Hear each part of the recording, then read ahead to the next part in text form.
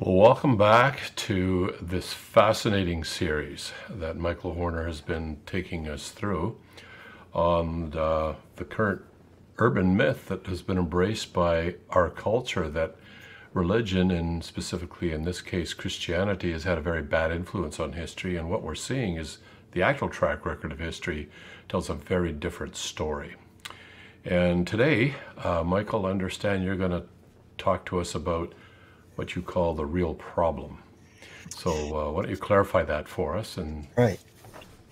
Well, the way to clarify it is by just doing a quick summary of what we have accomplished in this most recent section of episodes. We're trying to answer the question, is Christianity harmful for human flourishing? And the title of our whole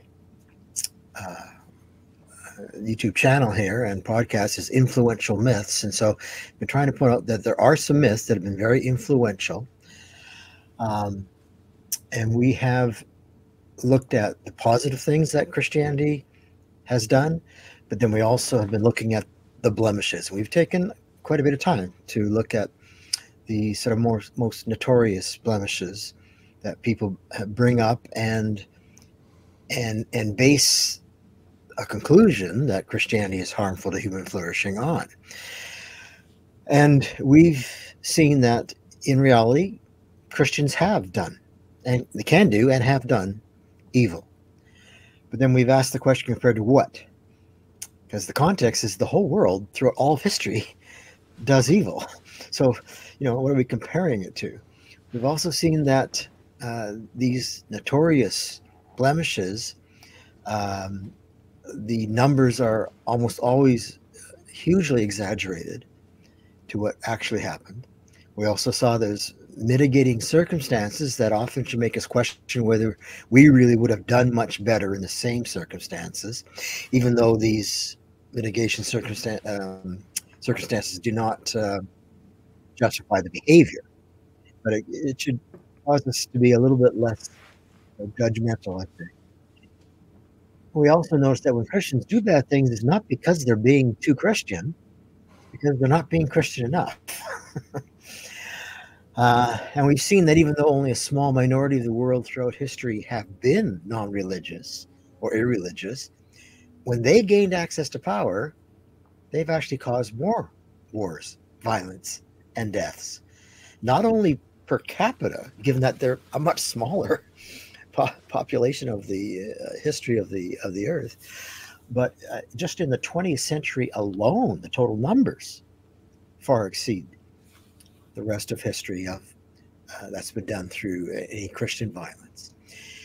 And then we focus for a couple of weeks on the myth of violence. We've seen that the evidence actually does not support this view, this common influential myth that religion has an intrinsic, unique tendency towards violence that secular or non-religious ideologies don't. Ideologies like patriotism, capitalism, Marxism, liberalism, they don't lack these ideologies are no less prone to be absolutist, divisive, and irrational than belief in, for example, the biblical God. So says William Cavanaugh, who has researched and written the book, The Myth of Violence. And in fact, this myth of religious violence was constructed by Enlightenment thinkers, he argues, as a way of leveraging the 30 Years' War as proof of the inherent violence of religion. Why? Well, in order to marginalize the religious and promote the nation state as the peaceful solution and alternative. But Kavanaugh demonstrates that the evidence shows that many of the alleged wars of religion failed to meet the 4 criteria to actually be the cause. 1, combatants being motivated by religious difference. That was one of the criteria, not met. Secondly, the primary cause being religion, that wasn't met. 3, religious causes being analytically separable from other causes, political, economic, and social causes, not met. And 4th, the modern state was not a cause of the wars itself, not met. In fact, he says in each of these cases, the opposite is the case. And therefore, his conclusion was, we must conclude that the myth of the wars of religion is finally incredible. And he defines his use of the word there, which is to say false. So that brings us to this conclusion. War and violence against others is a human problem. It's not a uniquely religious problem or even specifically Christian problem.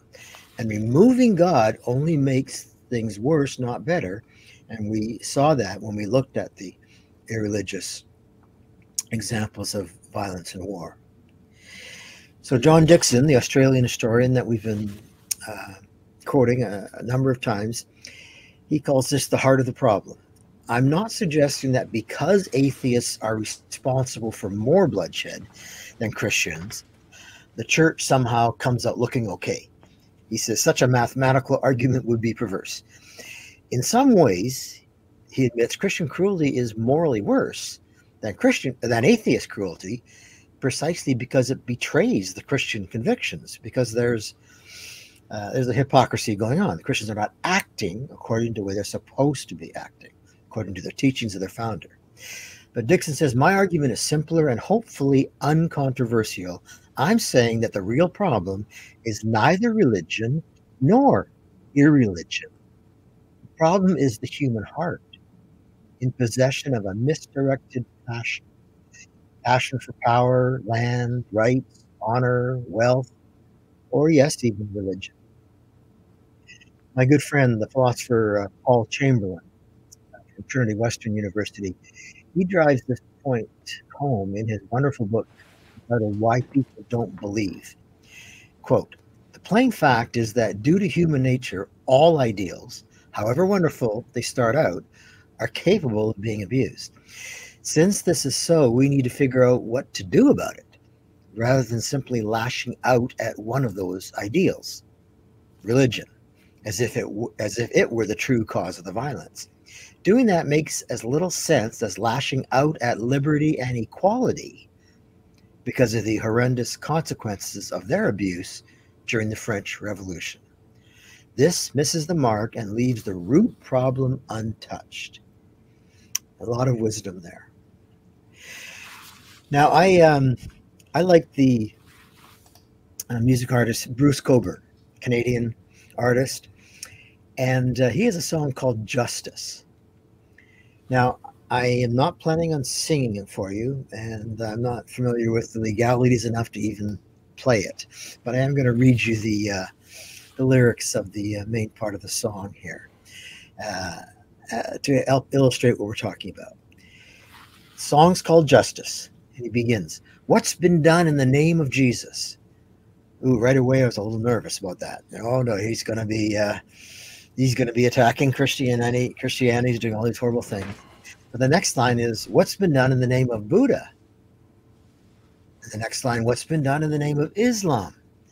Oh no, so he's going broader. It's all religions that are the problem here. And then he says, and what's been done in the name of man? Oh. And what's been done in the name of liberation? So now we're talking about maybe humanism and Marxism. And in the name of civilization, ooh, maybe like liberal democracy. And in the name of race.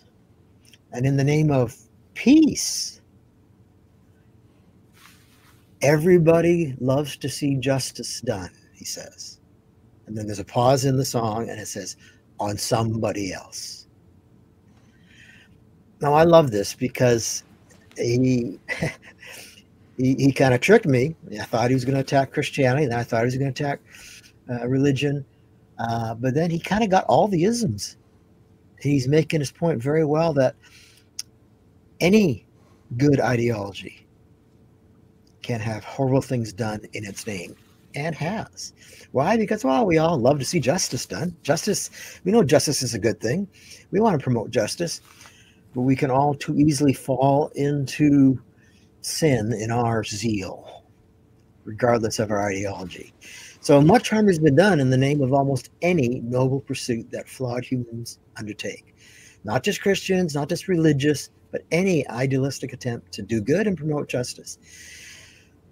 Dickson and Chamberlain and others are right. It's a human problem. Human beings are the problem. Dickson talks about the Marxist Terry Eagleton, who's written of the attraction that he feels toward the biblical concept of the fallenness of humanity, of original sin and of real evil. This Marxist writer says he is correspondingly scathing of what he calls the dewy-eyed optimism of much contemporary atheist chatter about humanity's progress. He speaks of the, quote, staggeringly complacent belief that we are all becoming kinder and more civilized. In recognizing this evil in all of us, whether the Christian Crusades, the Enlightenment terror, or modern pornography's complicity in human trafficking, we will become a little more understanding toward our fallen selves and a little less judgmental of others. The temptation of our age is to elevate our particular time and place as the crescendo of human purity and achievement. And that necessarily involves speaking ill of the past. And so we talk about the Dark Ages, partly so we can tell ourselves that we live in the light. It's a way of exempting ourselves from the guilt of humanity. It's a human problem, not a unique problem of Christianity or religion. You don't need to be religious to have a dangerous inclination to want to bend others to your own views. It just so happens that most people throughout history have been religious, not atheists. So any ideology or worldview is capable of resorting to violence to promote or defend its position because it's humans that hold views and beliefs and positions. And human beings seem to have a proclivity to self-centeredness and even violence. And this is consistent with exactly what Christian teaching affirms, what Jesus affirmed, that humankind is fatally flawed. Jesus says the heart is deceitful above all things. It's a problem of humans, not religion. So Alexander Solzhenitsyn pinpointed the problem even more precisely when he stated, if only there were evil people somewhere insidiously committing evil deeds, and it were necessary only to separate them from the rest of us and destroy them. But the line dividing good and evil cuts through the heart of every human being. Wiser words. Yeah, I really like that quote because I think there's a lot of truth in it. I think part of what you're saying there with regard to the human problem, there's two things specifically that came to mind when you were talking there, Michael. One is the human problem of scapegoatism. Mm-hmm. And that is we like to be able to shovel the failings of history and so forth onto some particular group that can be used as a scapegoat. And that includes even individuals, trying to pass the blame on to other people, or even the blame on to maybe their environment or whatever. It's almost instinct for every one of us. I wouldn't accuse everybody in this, but I know it's certainly an instinct in myself to, if there's an issue that somehow I'm not looking too good at, for whatever reason, there's this first primal instinct to look at something else other than me as the cause. So that's the first thing that came to mind. And often, unfortunately, Christianity has become a scapegoat, especially in our culture, in that sort of sense. And often when we want to use a person as a scapegoat or a people group as a scapegoat, we'll actually use a particular failing of theirs to justify our using them as the scapegoat. And I can certainly see much evidence for that in Christianity's role in the Crusades and the Inquisition and witch trials and so forth, which, as you pointed out, have been grossly exaggerated and were not at all what Jesus taught. Nevertheless, they were blemishes. And so if one uses the blemishes on a potential scapegoat as the reason for scapegoating them, then a lot more blame can be piled onto that group. And it looks like this has been done with Christianity. The other thing that came to mind as you were talking regarding human nature, and it's sort of similar related to scapegoatism, but not quite. Sometimes you will have individuals who want to do things that the general population might be a little reluctant to permit, but if that individual somehow hijacks something that's greatly respected in that society and uses it, and I think that song, the lyrics of the song you pointed out, uses it to promote their own agenda. It might be in the name of some religion, it might be in the name of some particular racist feelings in the population, it might even be in the name of peacekeeping forces. Somehow, so all of these things can be used. National security, what has been done in the name of national security. So there's this idea that when it comes to Christianity, in the societies where it's been greatly revered, it's a primary target to be used by the unscrupulous to try and hijack that to accomplish their own nefarious objectives, or to motivate the population, maybe even speaking religiously. You're trying to use some sort of religious grounds to motivate the population to come on board. But those are two things that came into mind as you were talking there: scapegoatism and the human nature tendency to want to invoke something of high reputation in order to justify their own agenda, whatever that might be. Yeah. No, that's a good addition. Thank you for adding that. I like what the journalist Brian Killian wrote on this topic. He says, of course, religion has been and will be used for evil purposes, and there are such things as deviant religions and deviant religious behavior, but it should be obvious that religion is not inherently evil or a necessary cause of it. The sad fact is that men will kill each other for just about anything: religion, race, ethnicity, politics, rival sports teams.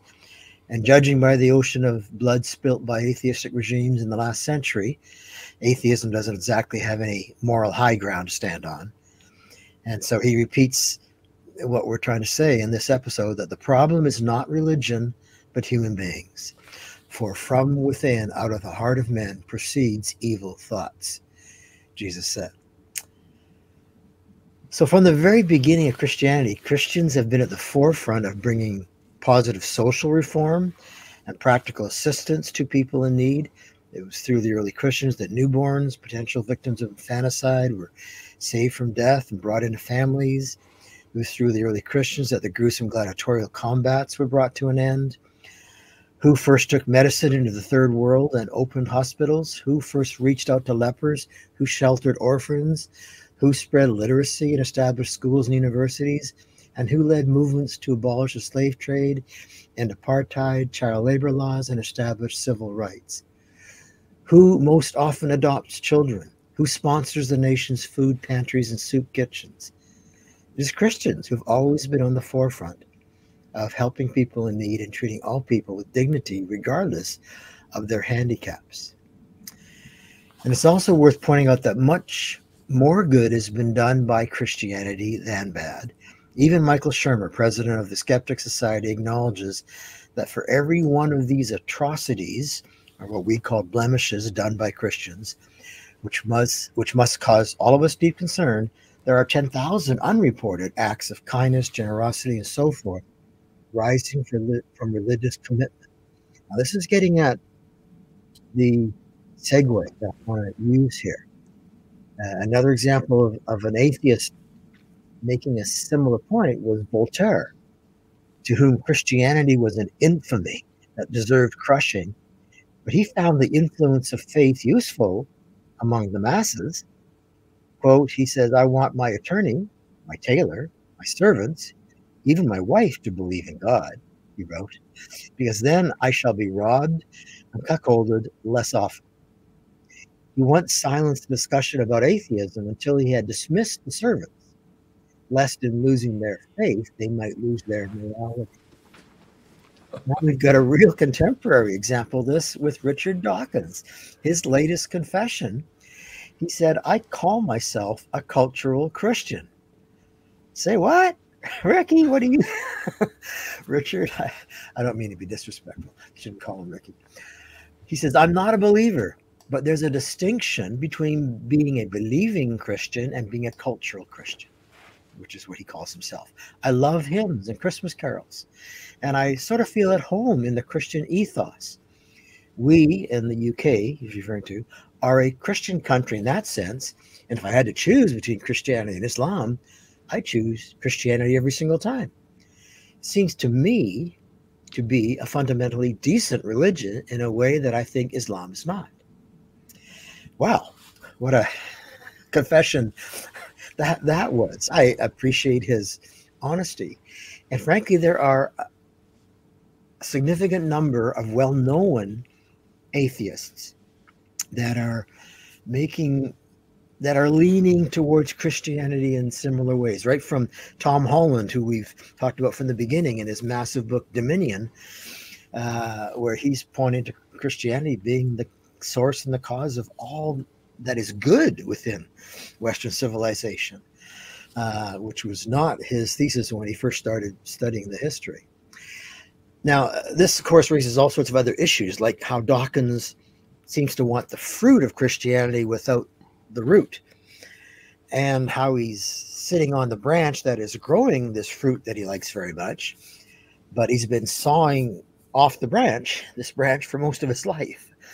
So we will discuss this fruit without the root conundrum in our next episode, because it not only has to do with a deeper analysis of the Enlightenment narrative, which I've been criticizing, but also a significant examination of what a Christian response should be to our current culture. For now, the point I want to make is this, that numerous irreligious people have been making similar confessions as Dawkins and noting that the source of much of Western civilization's good features is Christianity. In fact, that is the essential insight that prompted this entire series. And again, journalist Brian Killian has a good way of putting it. He said, despite the fact that the human race is seriously screwed up, Christianity, all considered, has had a remarkable humanizing effect on us. Where humanity has a heart of stone, Christianity has bestowed hearts of flesh. This new humanity amazed a cold pagan world with its warmth. Nevertheless, Christianity is portrayed as the paragon of wickedness. It's rather odd that there can be such a disparity between what Christianity represents and how it's perceived by some. But this paradox goes all the way back to Jesus, who so vexed his contemporaries that many of them found the murderer, Barabbas, preferable to his presence, Jesus' presence. In Western culture, it's Christianity that has produced every single thing that secularists pretend was invented by them, like the idea of human rights, the concept of equality under the law, the affirmation of the goodness of reason. Even the development of science is inseparable from Christianity. This is all stuff that we've seen in previous episodes, right? Christians saw the world as an orderly product of an intelligent mind, intelligible to human minds that were made in that one's image. This conception of order and intelligibility undergirds science. Secularism is a parasite that lives off its religious host, offering nothing positive with which to build or sustain a culture. And I'm going to paraphrase this last line of what Killian says here. It is the teaching of Jesus that mitigates the evil that comes from the heart of man. The end of the teachings of Jesus is the beginning of hell. So, what are the implications of all this information that we've been talking about? One, I can say the implications for believers and the implications for unbelievers. And I've mentioned this before, so I'm only going to quickly mention this, that for believers, that Christians should have hope and have courage. Should not be hopeless and discouraged. The kingdom that Jesus talked about has been growing exactly the way he said it would. It would be gradual. It would be very small to begin with, but eventually become the biggest, which is what has happened. Christianity started as a tiny mustard seed and it's grown to be the largest worldview in the world. The wheat and the tares, that is the wheat and the weeds, would grow together, which helps explain some of the blemishes. And the gates of hell will not stop until Jesus, the expansion of the kingdom and of the church is completed. So it's working. Jesus' kingdom has been growing just the way Jesus predicted, and it will continue to grow even in the midst of setbacks and blemishes. And it may not be the way that we thought it should grow. It may not be as fast as we thought it should grow. But we've talked about reasons for that. You can make things happen really quickly with force and coercion and bullying people, but they may be standing up on the outside, but they're sitting down on the inside. And if you want lasting change, it's going to last. It just may take a lot longer when it comes to human beings. So for Christians, Christians should not give up on the Jesus revolution now, despite difficult times. Change is happening, and God is using Christians to do it, and we should have tremendous hope. So Christians need to try and influence our culture. We need to be salt and light, as Jesus said, in our culture. But I'm not advocating Christian nationalism. I feel like I have to mention that here, because as soon as people mention Christians trying to influence culture, that's kind of the go-to term that pops into people's mind. But I think the term Christian nationalism is actually just a smear term for the most part. Kind of created and emphasized in the last 4 or 5 years as a smear term for anything that is not radically left. Only a radical secularism calls Christians influencing culture and promoting ideas that have a source in Jesus's teachings, call that Christian nationalism. See, I'm not advocating for a theocracy or dominionism or anything like that. I'm advocating for sort of a confident pluralism and believe in tolerance and freedom, not a Christian nationalism. And so this gets us to this issue of the separation of church and state. A proper and healthy understanding of the separation of church and state does not require discrimination against worldviews that contain God, while allowing all sorts of other worldviews that lack it. And that is the radical view of the separation of church and state, that any influence, like by religion, particularly Christianity, cannot be allowed in the public square. And so this is where our analysis we've been talking about of the Dark Ages and the myth of religious violence is so relevant. The main reasons why radical secularists claim religious ideas must be marginalized and not allowed to influence public policy is actually built upon these myths that religion is intrinsically and uniquely violent, whereas non-religious views are not. You remove that assumption, and the radical secular house of cards begins to collapse. So for my irreligious friends, viewers, and listeners, my encouragement to you is to rethink your assumptions, like the Dark Ages and the myth of religious violence, and consider anew the idea that the teachings of Jesus might be not only helpful for human flourishing when applied with tolerance and freedom, not coercion and bullying and violence, but that it also might be the solution for the problem of the human heart that we've highlighted in this episode. The human heart needs forgiveness, and it needs inner transformation. And at this point, I want to venture into just a little bit of my own story. I was brought up in a church background, a Catholic background, had Catholic school, and it was so much of it was very, very positive for me. I realized how it laid a foundation of a Christian worldview and desires in my heart to be good, although, like every other person, my heart was wicked, and I disobeyed, and I fell away. But when I was in university, I was sort of quietly letting my Catholicism fade away. I wasn't really rebelling so much. And then I ended up going to an event. I actually thought it was going to be a rock band called Josh.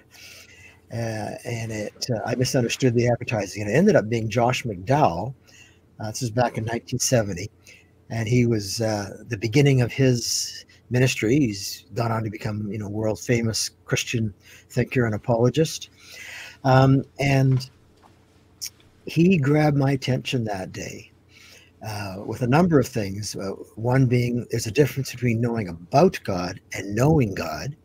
He had my attention right away there because I knew a lot about God, but I wouldn't have used that terminology that I know God personally. And then he said, this is the tail end of the student revolution years. And there's 1,000 people sitting in the audience, and I'm at the very back row, but I felt like he was speaking right to me when he said, you want to change the world, don't you? And I'm thinking, yes, I do. I was an idealistic young man. I wanted my life to make a difference in the world. And he said, well, you can't, because you're part of the problem. Wow. God's Holy Spirit used that line to just cut to the depths of my heart, and I saw my own self-centeredness and sinfulness and my need for two things: forgiveness for what I had done and transformation so that I don't keep on doing the same things. And so because of that day, I actually turned my life over to Jesus Christ fully and completely and received his forgiveness once for all of my sins, past, present, and future, and invited Jesus to be my Lord and Savior. And so that's the point I'm making here, is that if you have been building your worldview on these false pillars of the Dark Ages, the myth of religious violence, I just want to ask you to consider anew that maybe you should revisit the teachings of Jesus. First and foremost for yourself, for the forgiveness that he offers based on his death on the cross for you, and for the inner transformation that he offers based on his rising from the dead with new life, and he offers us new life in Christ. And you and I can both testify that this is real. This is not hocus pocus. Jesus is real and is alive. But also, the application of this is beyond the individual as well. And maybe the teachings of Jesus are for our good as a culture as well. I don't mean imposing Christianity on the culture. I believe in democracy. It's not perfect, but it's the best we've got. I think Christians should be actively trying to influence people to see that the teachings of Jesus, because they come from a God who loves us, are for our good. And just maybe the branch we're sitting on and enjoying the fruit from, we need to be careful not to saw off. And many irreligious people are recognizing that danger right now and saying there are a lot worse things out there. And if we saw off that branch, the tendency is for human beings to not stop believing crazy things, but believe even more crazy things. So this does raise issues, like I mentioned before, about, the fruit without the root. How can you have the fruit without the root? If you cut the root out, a fruit's not going to last very long. However, am I not saying the very same thing when I say, Christians, you need to influence the culture, but don't impose it upon the culture? So am I suggesting that just a veneer of Christianity is going to be enough to produce fruit? Well, this is where the question gets really tricky, to be quite honest. in a certain sense, some of the fruit that we experience in liberal Western civilization is a result of Christianity from the root of Christians and people actually deliberately following the teachings of Jesus, but some follows as a result of sort of the veneer, the worldview that kind of surrounds it. People who are sort of acting like Christians because of influence, but they aren't actually Christians. And many people are saying, that isn't going to last. That isn't lasting right now. And so my suggestion, just to go back to the same thing that we're saying isn't lasting right now, I guess that's my point. That's a difficult question. And that's one that we're going to try to explore next week, especially when we see that a lot of people would say, what do you mean the West has Christian values? It doesn't look like Christian values very much anymore. So let me just start by saying this. I encourage my viewers to rethink assumption that religion is really the cause, Christianity in particular, of our problems, and realize that we ourselves are part of the problem. Mm-hmm. But we can become part of the solution, which is what Josh challenged me to do that day, by receiving forgiveness and transformation. And then let's also rethink the teachings of Jesus that comes from a God of love just might be what's produced the fruit that we are enjoying right now and are watching dangerously fade away. I think when you're talking about Christian nationalism and versus a good kind of influence, I go back to the way Jesus Christ carried out his ministry in the first century, because a lot of his followers, they really did want this, let's say, Jesus to take over the government, so to speak. And they were really disillusioned when he didn't. That's right. But he said the kingdom of God is already here, in one sense, in the hearts and souls and minds of those people who truly did, let's say, deny themselves, take up their cross daily and follow him. There was something that happened on the inside that actually happened to you when you told about your experience after that evening going to see what you thought was going to be a rock band, and instead of you experienced a life change, the beginnings of a life change. So I think Jesus is a really good example here on how Christians ought to influence in a way. They speak to the hearts, they speak to the souls. They can't, as Jesus did not, he could have forced the overthrow of the Roman Empire within seconds. He could have done that, given who he is. But he didn't do that. It's like you mentioned, a slow and steady process, and he used the term leaven or yeast, how it multiplies throughout the dough. And if you look at any one particular snapshot of that dough, you don't see what's going on, at least not with the naked eye. Mm-hmm. It's a slow thing that changes the dough from the inside. You can punch it and roll it out and whatever, but there's a change happening on the inside. And I think somehow this is the critical thing, is that what we're really interested in is change of the individual from the inside. And that solves the problem that Solzhenitsyn talked about, is that it's on the inside. The problem is on the inside. And if the change starts there, then it gradually seeps to the outside. And we've only seen the beginning of what a spread of the kingdom of God can actually do. Mm-hmm. And it took, 2,000 years, right? But now's not the time to saw the branch off. No. Yeah, now's not the time to separate ourselves from the root. There's much more that can happen, and it's not going to be perfect. We're told in the Christian scriptures until Christ comes back. But it can be moving in. It can be moving in that direction, kind of like the stock market, a little up and down. But your financial advisor says keep your money in there because it's long term. It's going up. And I really think we're at a time in our world right now that we Christians just need to be brightest lights we can be, And people are beginning to maybe rethink it. And let's just encourage more people to rethink this. And then let's get to work together. Let's find common ground and help produce culture where people really can flourish the way that God wants them. Yeah.